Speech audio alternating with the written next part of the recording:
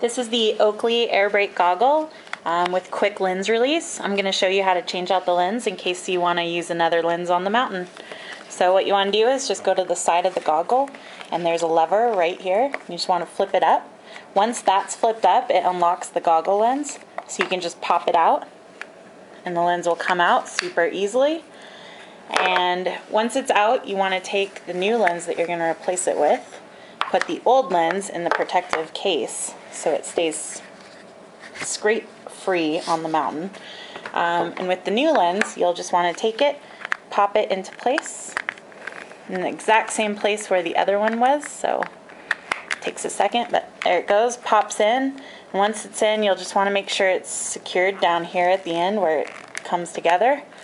And all you have to do is take this lever and pull it back down, and it pops the goggle into place.